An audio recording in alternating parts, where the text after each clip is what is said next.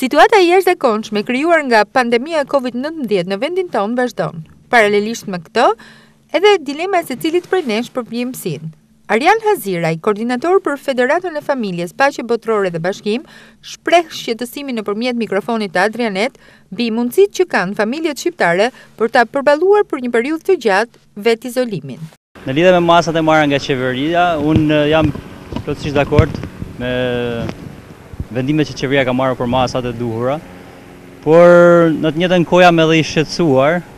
pasi në fakt është shumë e drejtë që ne duhet të qëndrojmë në shtëpi, sepse kjo është mënyra më e mirë për të parandaluar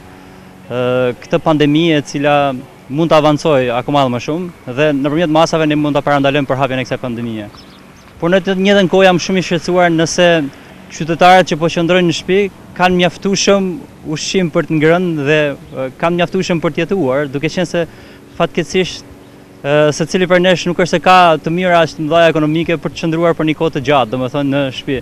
Zoti Haziraj i drejton një apel institucioneve të gjitha niveleve për të koordinuar punën në terren me qëllim përballimin e situatës së krijuar. Mënyra më efikase është prania e vullnetarëve si një hallkë e rëndësishme e këtij zinxhiri. Për këtë arsye unë në fakt fillimisht doja që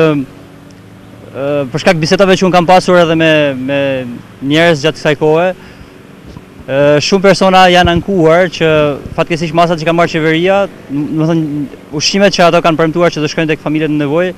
fatkeqësisht nuk kanë mbërritur akoma dhe për këtë arsye doja që qeveria ndoshta të merrte një